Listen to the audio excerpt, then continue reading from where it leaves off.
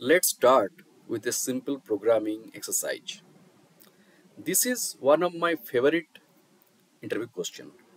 Whenever I take a test for a coding test for interview, I normally give this piece of code to somebody, and obviously there will be errors because uh, those points, lines, drawings, those are not identified by standard C++, right?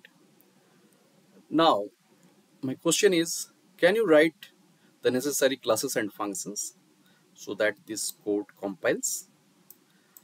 Even simple compilation is enough. You don't have to practically implement it to make it a working, but if you can, it will be always good. Now, what is this code made for?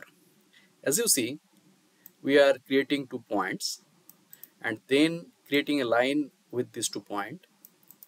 We are creating a new file with this name, adding these points and lines to this drawing, and finally save this drawing. Okay, now at this stage, if you just write the code to compile, that is more than enough. But if you can implement, actually if you run it, it could have been something like that.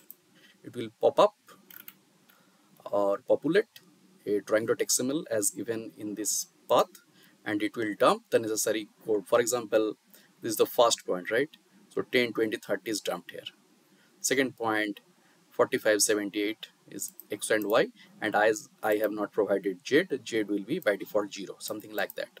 And as I have created the line AB just by connecting the 2 point A and B, so this line actually contains 2 points, one start point and one is end point, and the coordinates are like this. This is XML file, but you can dump it in any other file format. If you cannot write XML code, you can write simple normal text file or CSV file, whatever the way you want. But I think if you can write this code, you can share it with me. If you stuck somewhere, if you need my help, you can contact me. I will try to help you. Thank you.